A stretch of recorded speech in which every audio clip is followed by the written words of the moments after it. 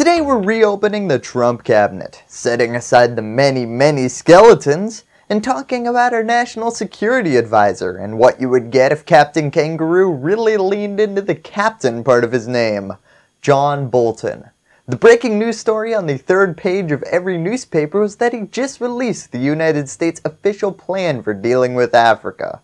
Prosper Africa. Ah yes, Africa. The continent people forget exists until our president gets in trouble for calling some of its countries, oh, I can't say that word on YouTube. Clearly we have some work to do. So what's the plan, Bolton? Well, here's Fox News to rave about everything the president does, like they always do.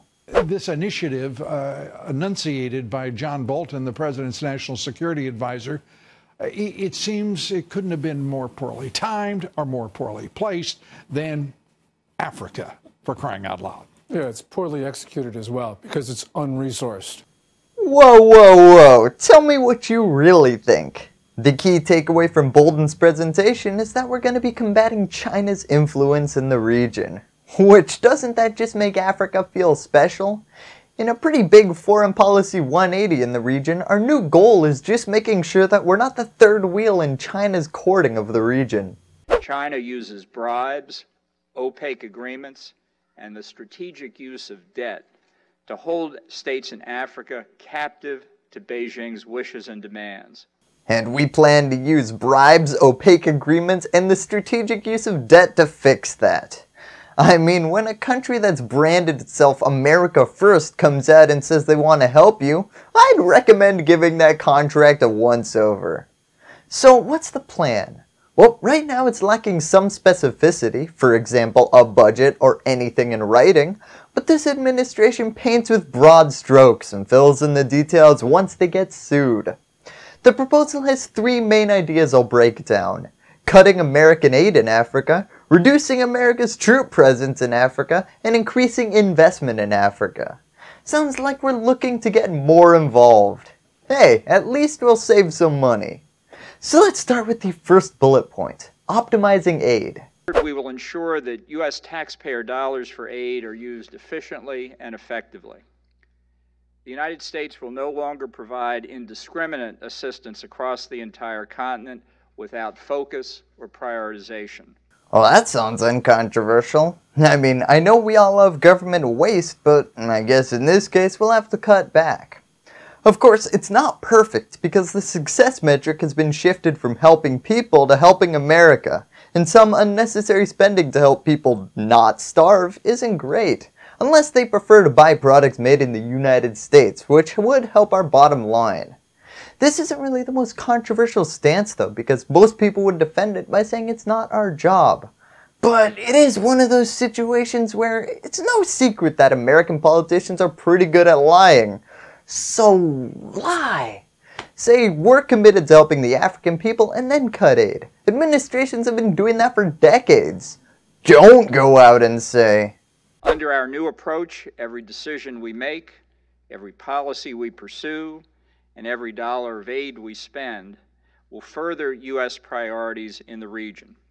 To put this in perspective, according to Bolton, each of the past 2 years we have spent more than $8 billion in aid, or just under 1/3 of a border wall cost per year, and we'll be putting all of those line items under review.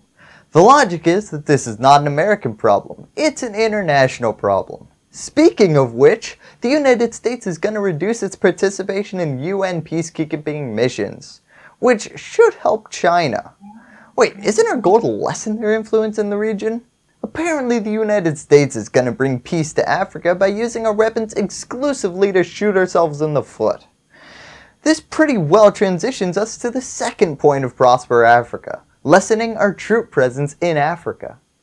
Our goal is for the nations of the region to take ownership over peace and security in their own neighborhood.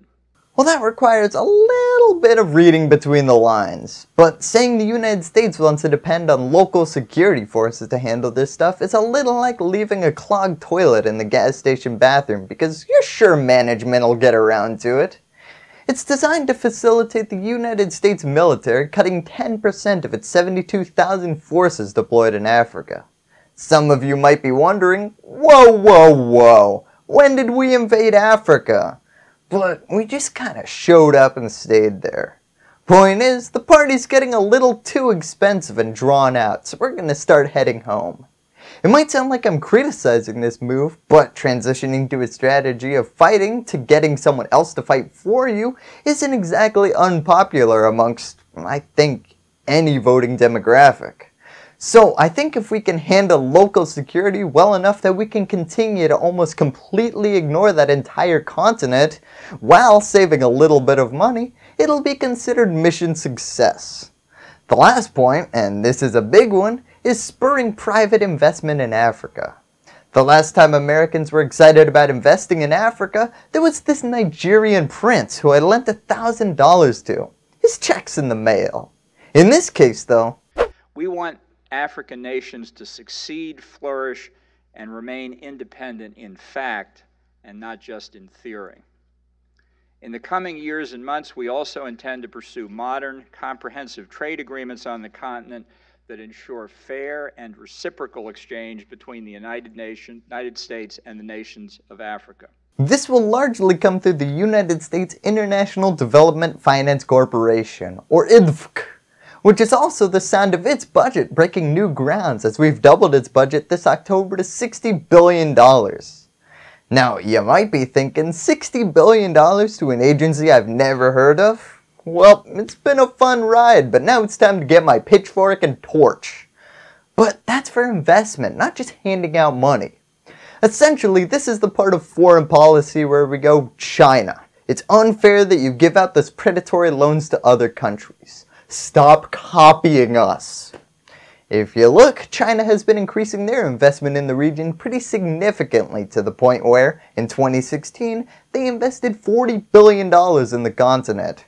So entering this thing with $60 billion in hand isn't exactly bringing a knife to a gunfight.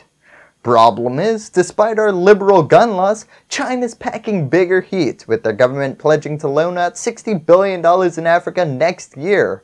While our government's own $60 billion is our allowance for the whole world investment. So this really is a case of shut up and take my money foreign policy that would have 2006 investment bankers saying, whoa, whoa, whoa, don't just loan out this money to anybody. So how does this align with trade?